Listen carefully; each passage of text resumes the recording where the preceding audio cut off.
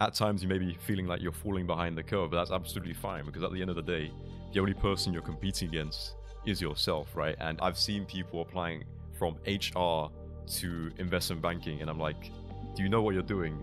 This doesn't make any sense. So I would say you can't just set out a plan and think you're going to follow it perfectly because...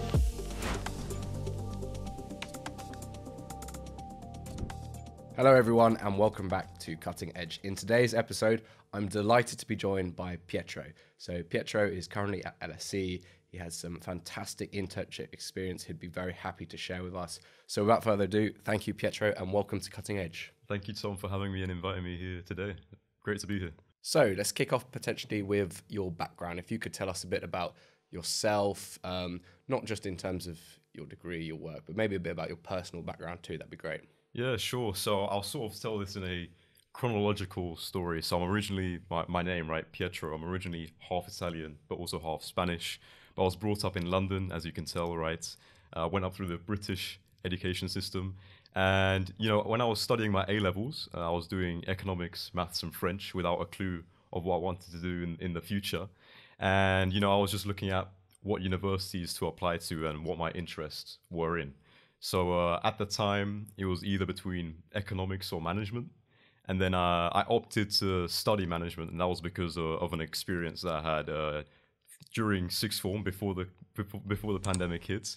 And this experience was, I was working part-time in this local primary school. I liked working within organizations, and I thought, well, surely management would be better for me, right? Because I enjoyed that more than economics at the time. So as such, I applied to study management at uni. I applied to London universities. I got the offer from LSE, which I obviously took. And then September 2021, I get to LSE. And, you know, this is when, you know, the much more professional side of it starts in an environment like there is at LSE. You know, you learn a lot. There's very amazing people around you. And as such, you know, I started to become more motivated to think about my future and what I wanted to do after university. Then as such, I got involved in a couple experiences that I can touch upon when you ask me questions, right? But then for example, I was in some doing some part-time strategic consulting work.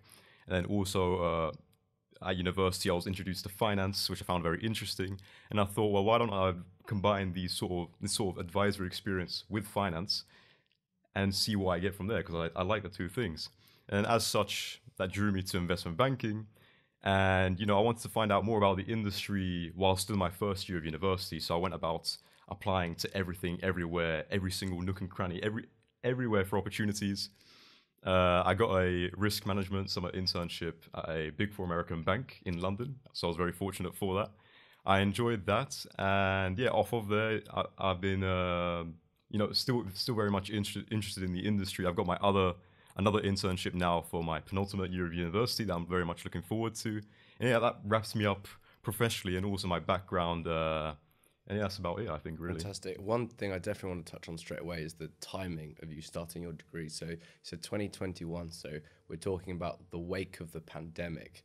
I mean, having gone through that and been working full time, it was an absolute nightmare, but I can only imagine going through university applications, thinking ahead, that must have been a whole other world of pain. Could you elaborate on what was your experience, particularly in the context of the pandemic?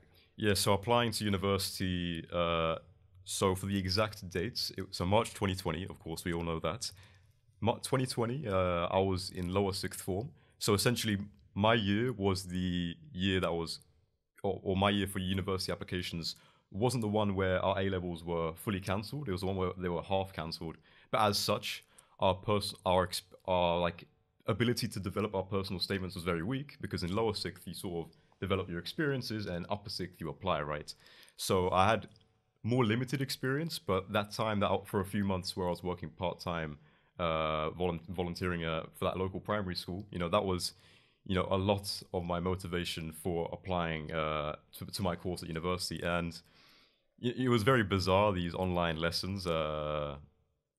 Very unique experience. I mean, I'm sure we all, you know, there's a bit of some positive memories associated to it because that first summer of lockdown was absolutely beautiful, right? But of course, it wasn't the best time in the world. But you know, you just sort of power through it with your mates in sixth form, and you get through it, because it is easy to think, oh, what's going to happen to me, applying to university now, but everyone's in the same boat as you shouldn't be worried, and that's the sort of mindset I took on.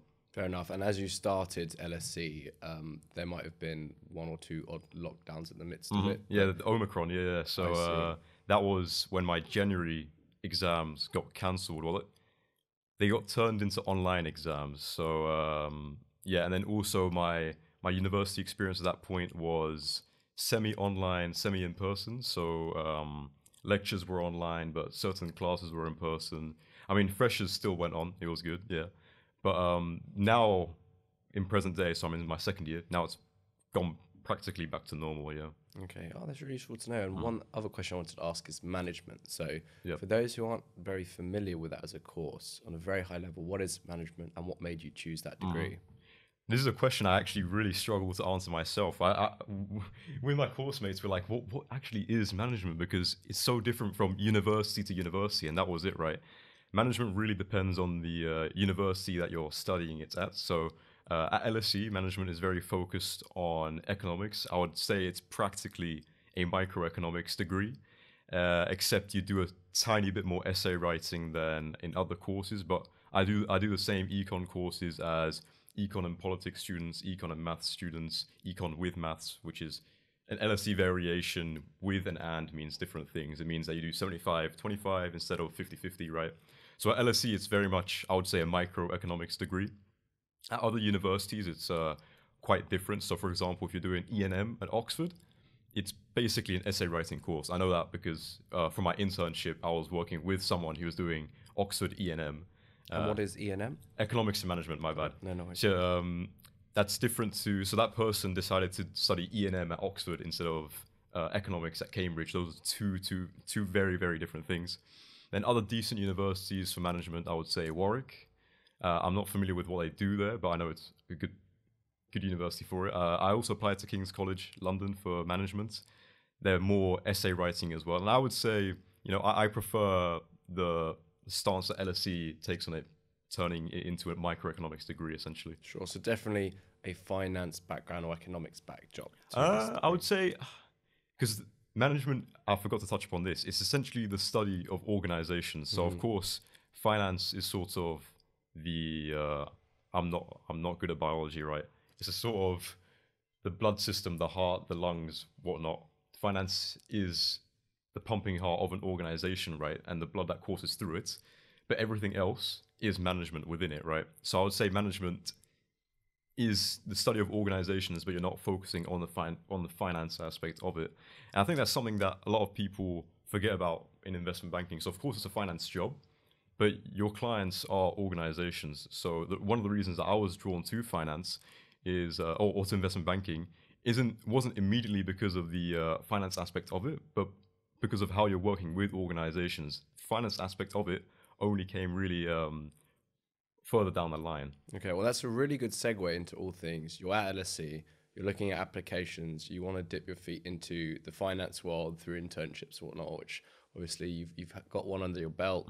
You're looking at a future one this coming summer. So I guess before we get into all of that, why finance, and where did you hear about it? What made you even begin thinking about finance? Yeah, so I alluded to this in the introduction, of course, but to be more concise about it, so I was doing the strategic consulting work, as I said, which I enjoyed. I was working with a startup, of course, because we're students, right?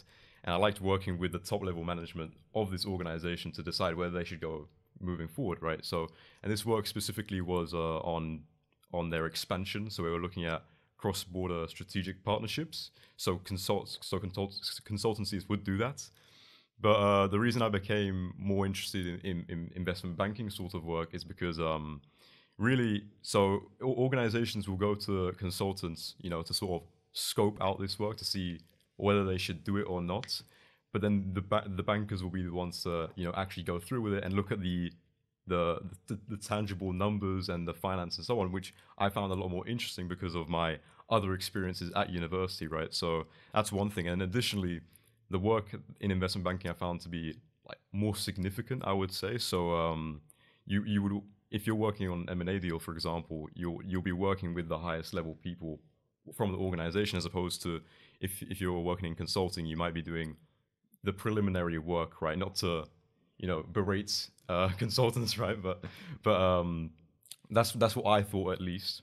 And also, one thing that I did struggle with consulting, so this is a compliment to them, it's a lot more abstract.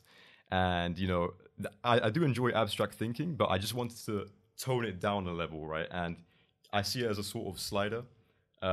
Consulting is up here on the sort of abstract scale, whereas you can tone it down slightly with investment banking and still be on that scale and enjoy it, right? While also enjoying other things. There's a million different scales, right? So for me, it was just really that balance of interest that I found interesting about investment banking and why I was attracted to finance. Sure, the fact that you had that practical experience with some overlap within investment banking, that must have made you research it, talk to people within the sector, and then eventually go, you know what, I'd like to give this a go. And then that was probably your segue into your first internship application. Can you tell us a bit more about your experience with that first internship? Yeah, so this first internship was in middle office, so it was in risk management.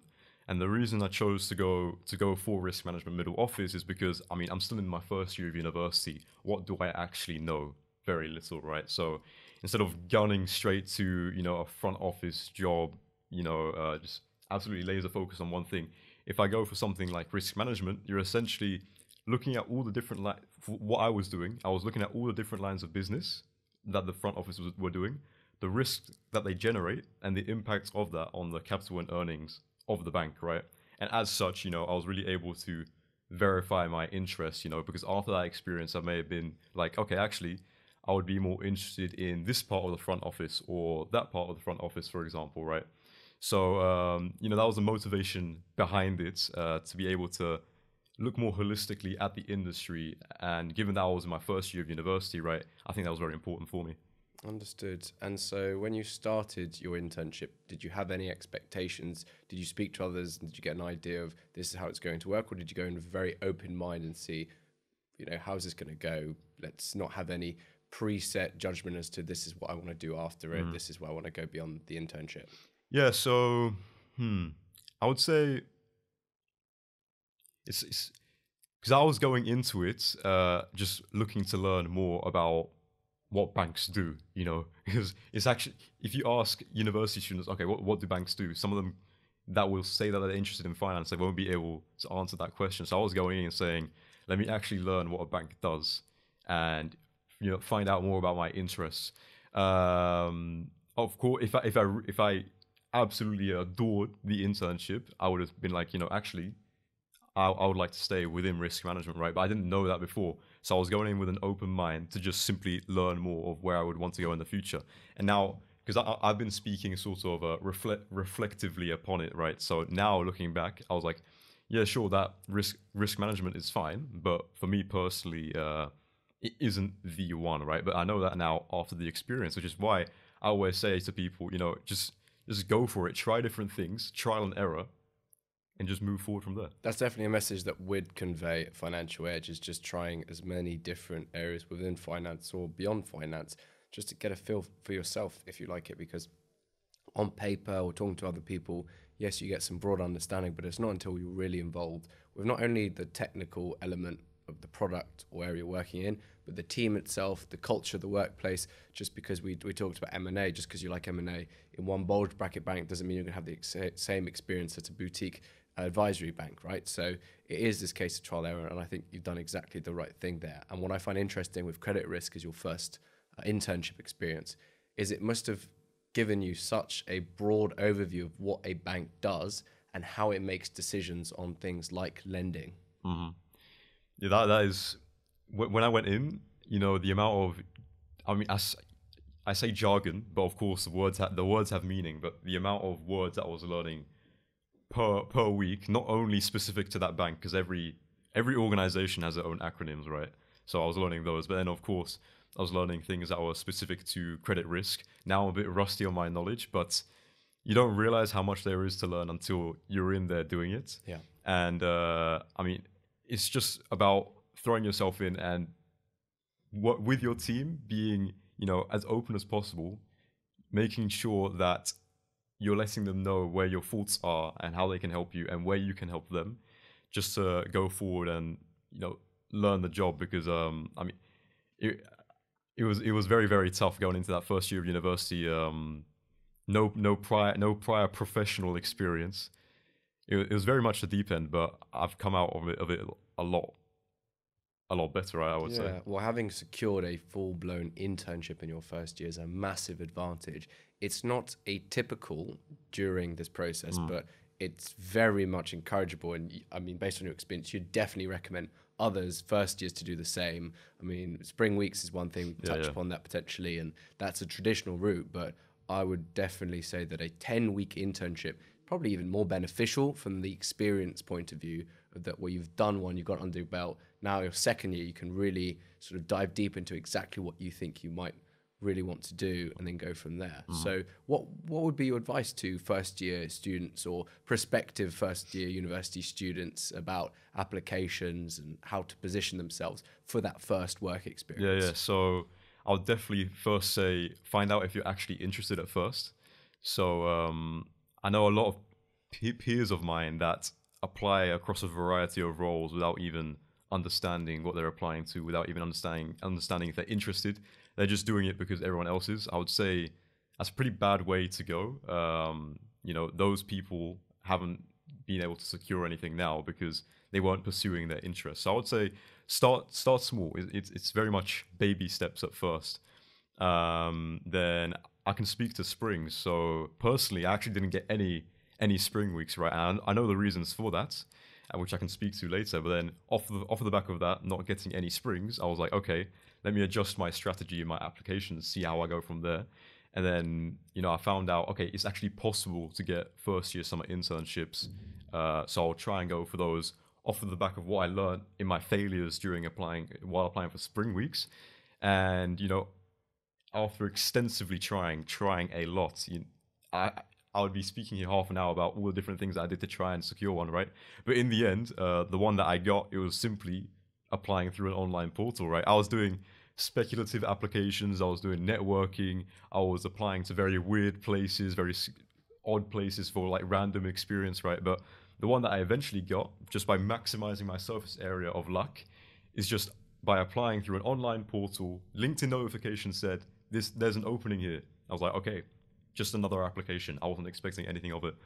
Applied to it, then they, actually got a message back saying, oh, we're interested. Here's your interviews, yada, yada.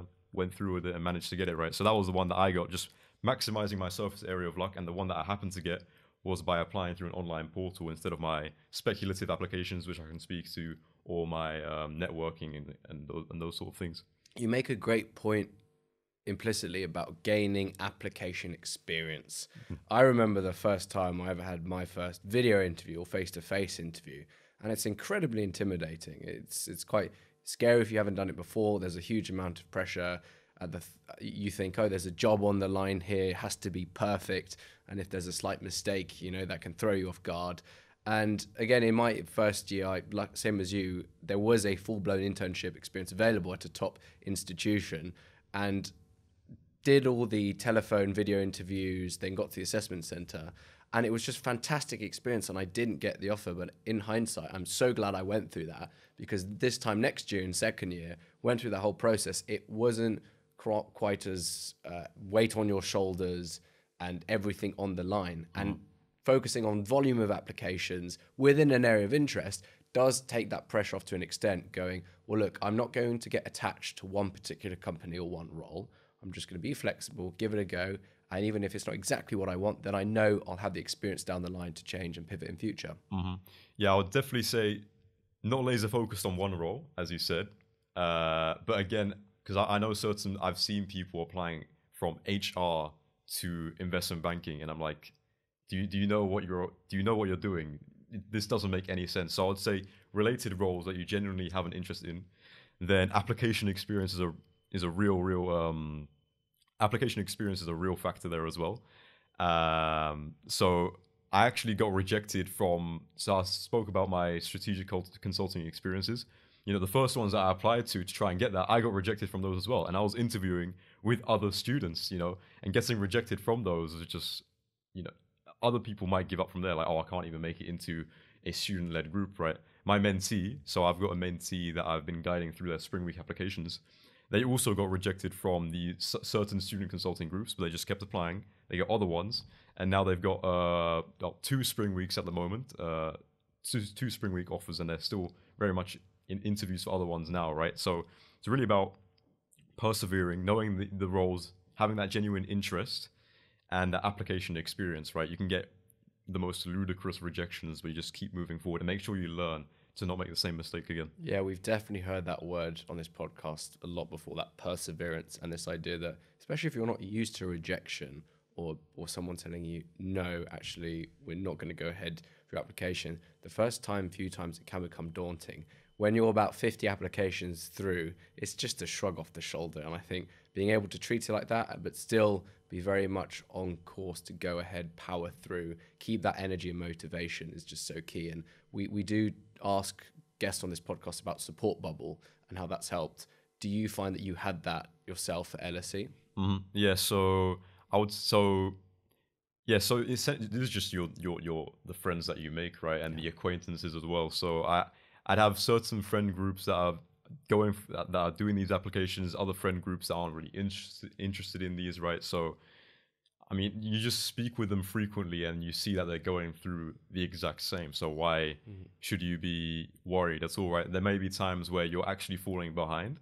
That's when, you have to sort of say, I'm not competing against everyone else, right? Because I have alluded in what I've said that, everyone else is the same, so you're fine. Well, that isn't really the best excuse all the time. Just because everyone else is a certain way doesn't mean that you have to be a certain way as well, right? So at times you may be feeling like you're falling behind the curve, but that's absolutely fine, because at the end of the day, the only person you're competing against is yourself, right? And as long as you're making progress, as long as you're making progress, you look back and you're saying, I was better than I was X months ago, then you're making good progress. And I would say, honestly, if I was to try and pinpoint my progression, my sort of like professional progression during my first year of university, if I would take like a 2-month or 3-month segment, it may be just an absolute flat line, a plateau of nothing, and suddenly a spike up, then plateau again,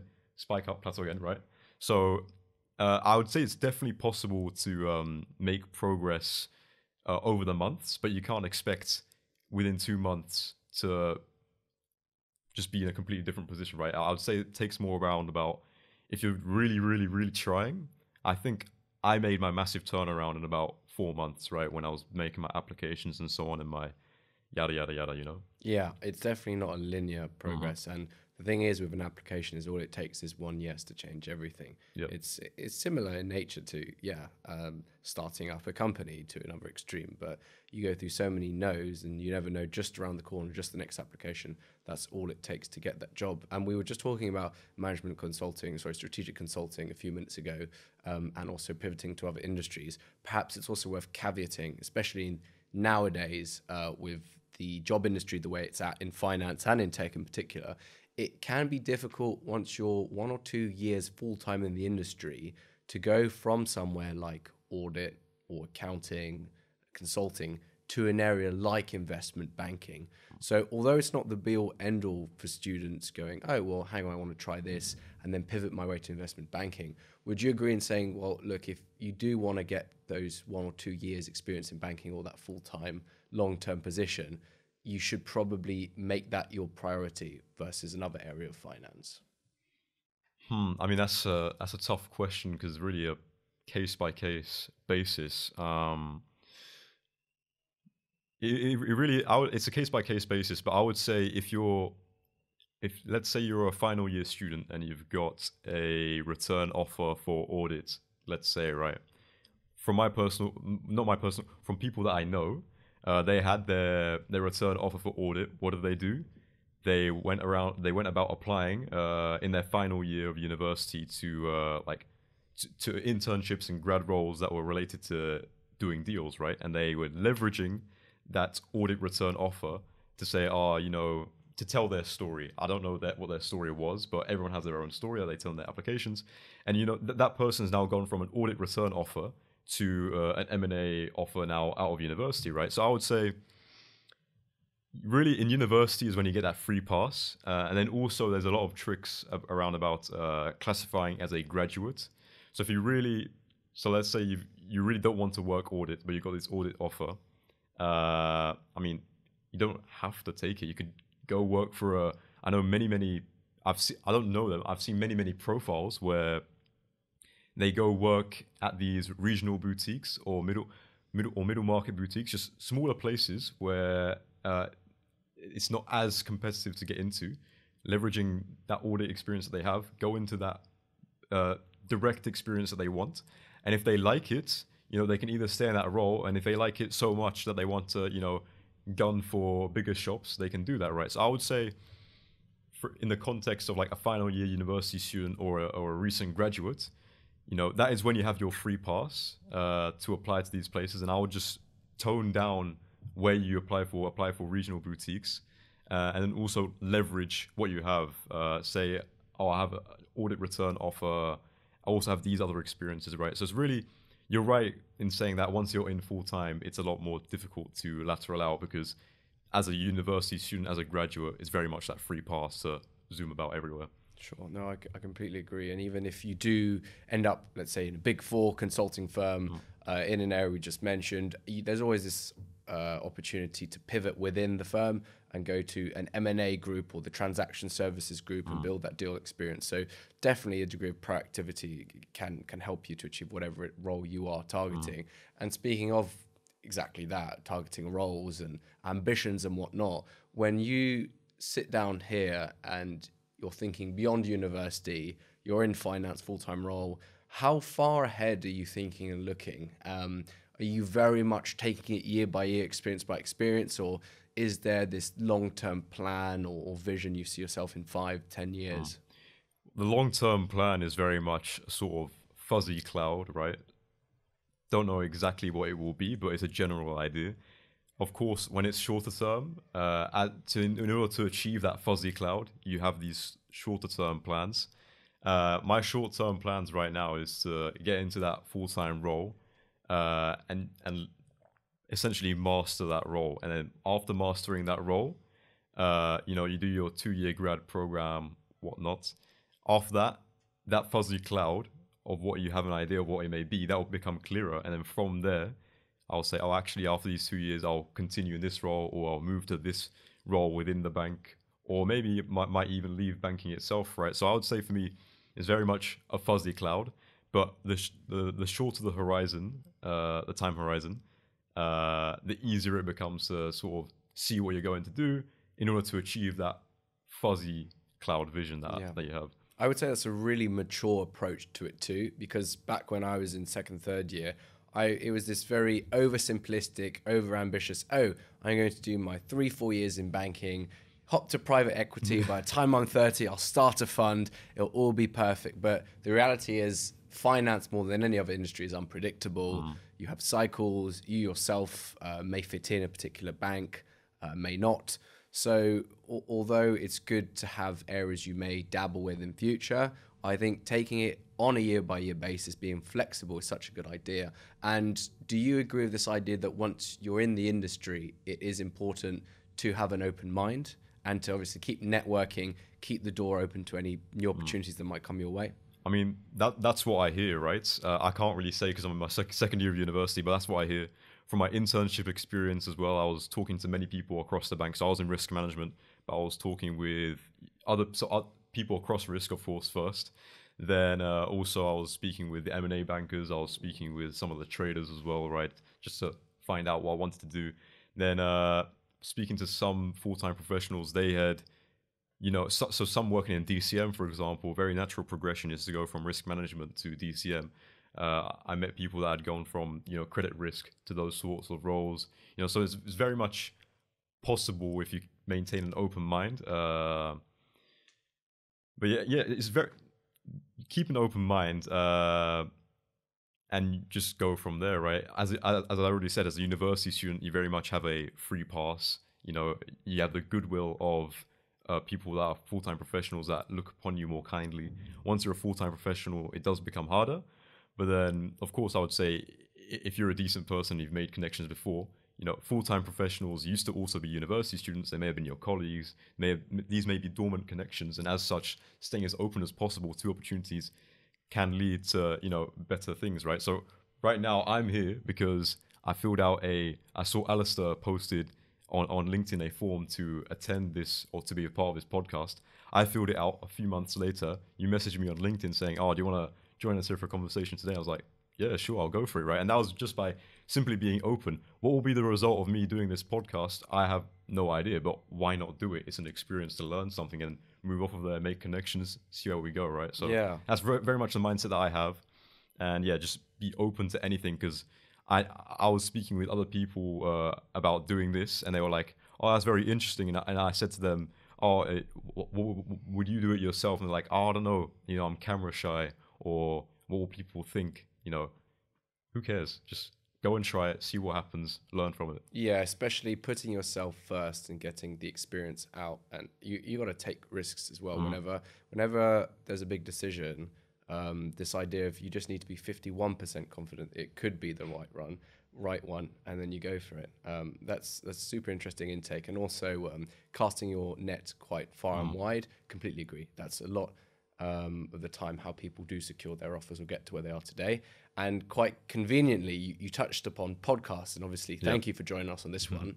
Really enjoy having you and talking about these kind of things. But there's also another podcast that's probably worth mentioning, Focal Point. So LSE's very own podcast. So again, I listened to one episode, was very impressed by the level of professionalism, not just by the interviewer, but in terms of the guests you're able to get on. So if you could give us a little bit more background as what is Focal Point, how you got into podcasting, and how beneficial it's been to you in the world of finance and beyond. Yeah, sure. So the LSE Focal Point podcast was started, when podcast was trending during the pandemic and whatnot.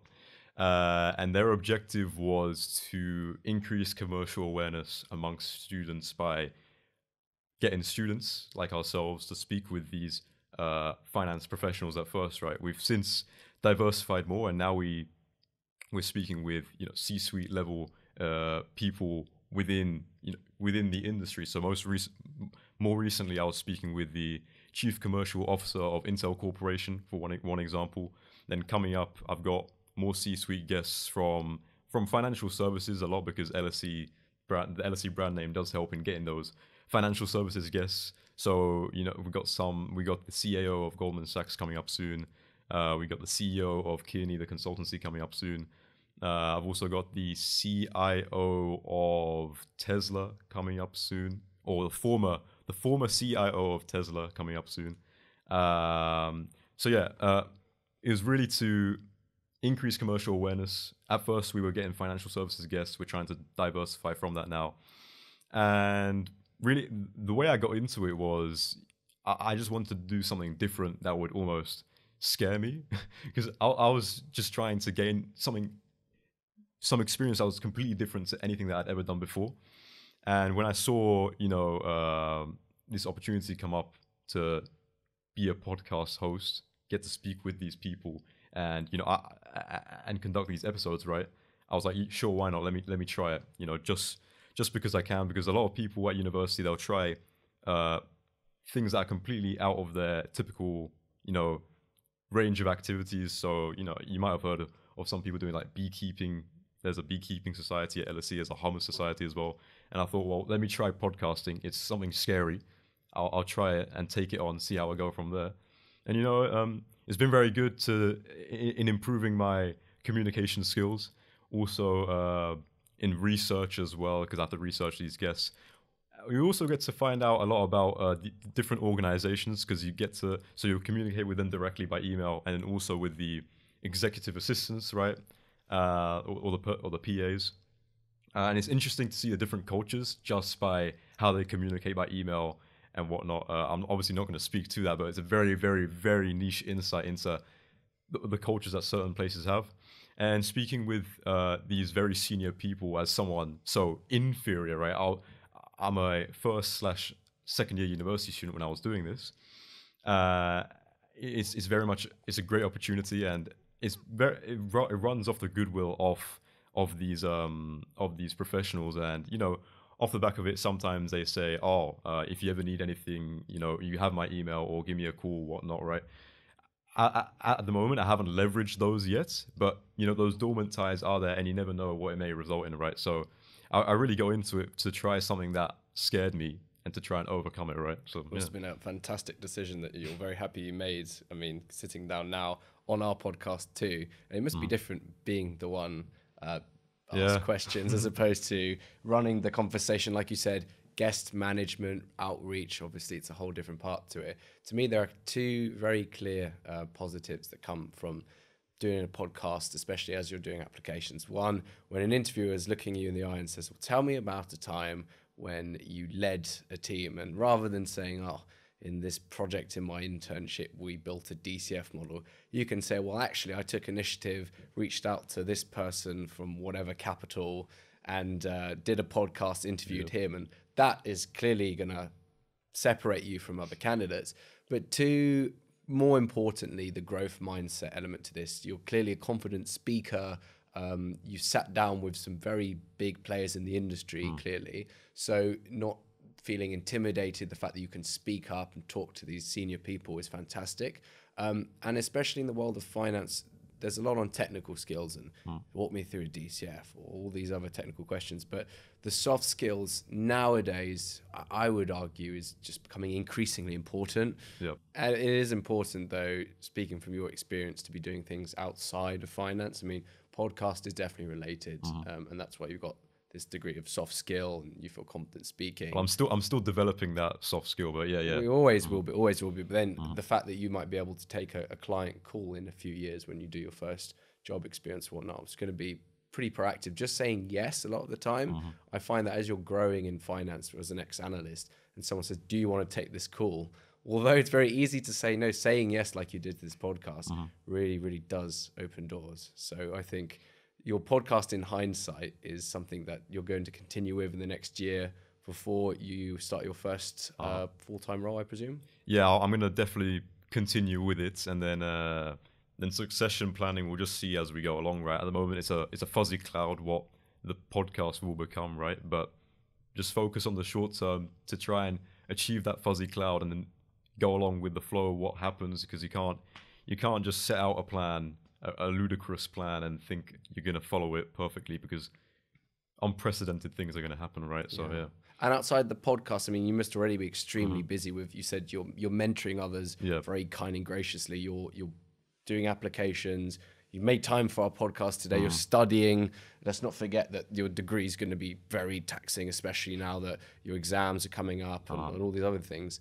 Do you have time for any other societies, sports, commitments outside of Yeah. So during the holidays, because I'm half Spanish, half Italian. I'm from this part in Italy where it's near the Alps, but then also near the ocean. So when I'm not in London, I'm either sailing or skiing, right? Because of the culture. Then at university, which is my hobbies that are more accessible, right? I like my gaming. I'm in the gaming society, and that's actually where I met, some of the people that actually speak about finance with the most. Then also other things that I do to just relax at uni. Chess, I got into at uni. I'm not very good. I'm 800 rated in classical, right? And then it just gets worse the shorter the time goes, right? So I like chess, but I'm not very good at it. Then poker as well. That was something that I got interested in at university from the people that I've met, their interests, and just us sort of converging, right? So to reel down, I do like my chess. I do like my poker. Better at poker because chess requires that bit more of a, a bit more. Actually, they both require skill, but the chess is absolutely ludicrous amounts of skill that you need there, and I get destroyed all the time. But I'm happy with my 800 rating in classical chess. Oh, yeah. I'm a terrible chess player. And before we touched on poker, there was Queen's Gambit one of the inspirations for chess, or did you have a chess hat on before? The chess was just from people that I met at university, and of course there was a show.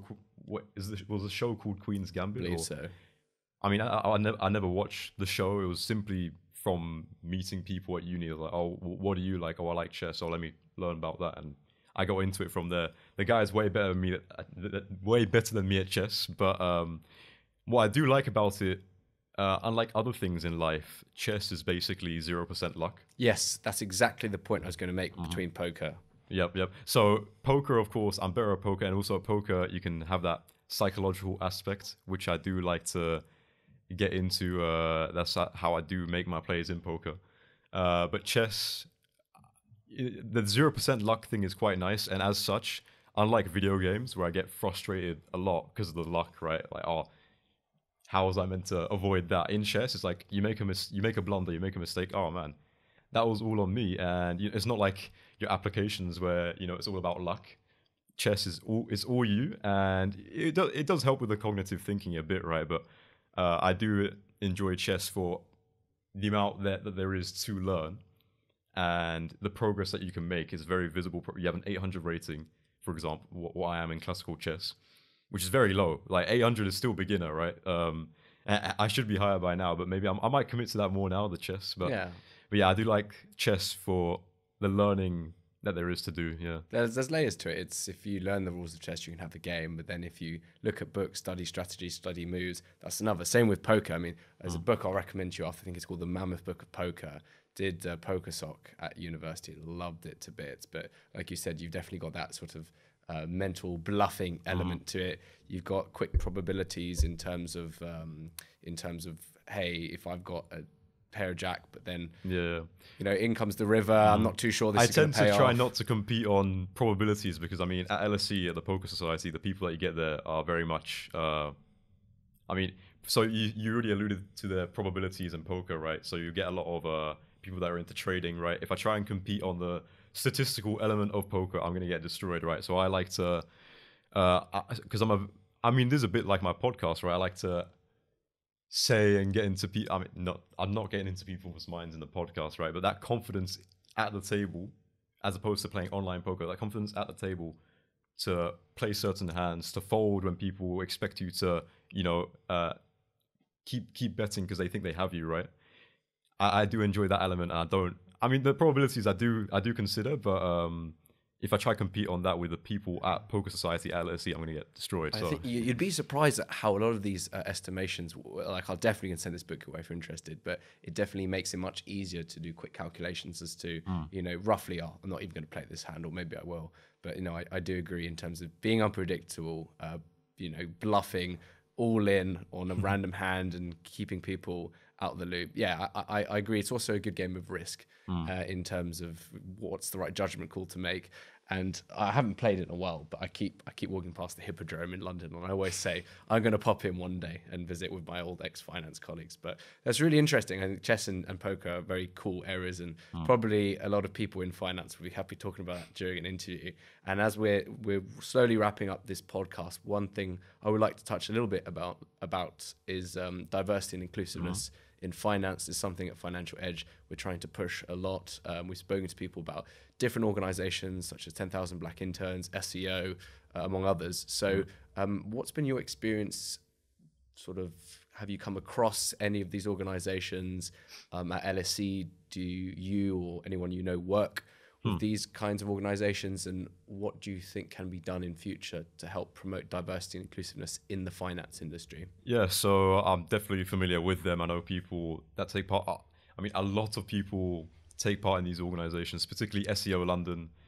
People think that, it's not really enough. It depends on the organization, but joining SEO London and then expecting change as like a member of it isn't really enough to change the industry, right? So I would say you have to be like an active participant within it that's conducting the change instead of just being another sort of person that's just following a sort of flow, right? So what I do personally is there's this other organization called Zero Gravity, and this is focused on university applications. So we mentor students from disadvantaged socioeconomic backgrounds in the applications to university, right? And I've got one mentee, and they've secured one university offer so far. Still have to hear from the rest. And that's my way of, on a one-to-one scale of, trying to make change in the industry. Of course, is very, very little, right? But I would say if everyone does their part, we can make the future a lot more inclusive, right? That's one thing that I do on a one-to-one basis, not very large scale impact, but I'm trying there, right? And then other initiatives, I mean, I do my other mentoring as well at university for people to try and get into those internship positions, right? But yeah, I would say simply joining as a member and then not going back as a mentor to then help isn't, you know, the best course of action. So I would say if every individual did something, it would help, you know, the financial services industry to become a lot more inclusive. And, you know, as such now, what we're seeing a lot of is just that they're making programs for specific groups to help them get in, which of course is very good, right? That's sort of driven from the top level. They're just enacting policies. And I would say another way to help in order to accelerate this further is if individuals were either educated or encouraged to do their own bit of help, you know, that would be the way going forward, right? And as two white males as well, speaking about this, I think you touched on this point of inclusivity, but educating ourselves about, well, look, what are some of the major issues? How can we help? How can we break down barriers? It all starts with conversation, or even all starts with a question. And it's lucky because a lot of these banks are super international, and even in universities, LSE, fantastic in terms of diversity, right? So you can pick on different sort of diversity, backgrounds, etc. And I think it is asking them, well, what's been your experience? What do you think? And the more questions you ask, the more you learn about it. And then with your podcast, for example, you have platforms to then mention that, talk about it, promote it, and then it becomes a bit circular in that respect, right? Mm-hmm. Yep. Good. Well, I think the diversity and inclusiveness is definitely something we're looking to build as we go forward. So if you do hear about anything in LSE, especially societies set up that are promoting that, we're in touch with a few partnerships that are really focused on females in finance, for example, BAME as well, like specific initiatives. Please do let us know. We're trying our most to make that work. But it's been really cool podcast. Really enjoy getting your insights, especially as a second year student, have already got one full-blown experience in your internship experience under your belt. I wish you every success with your upcoming summer internship as well. Good luck with that. Are you nervous, excited? Ooh, I'm feeling different than the first one, right? Because I mean, this is an investment banking role, so it won't be the same as the last one. But in my last one, I sort of got the gist of the soft side of it, how the soft side rolls. The only difference will be the actual stuff that I'm doing, which will be investment banking, right? So that's the one change that there will be. I mean, it's a few months down the line. I might feel more nervous when it's closer, but I'm definitely looking forward to it. Good. Yeah. Well, I know you're going to smash it. You've got the confidence. You've also clearly got the technical skills, having gone through the process, knowing about finance, having spoken to people at the Focal Point. So look, it's been a real pleasure having you on board. I wish you every success going forward, and I really look forward to keeping in touch. Thank you very much, Tom. Cheers. Great Thanks, Pietro. Cheers. Oh no, our pleasure. Thank you. Thank you.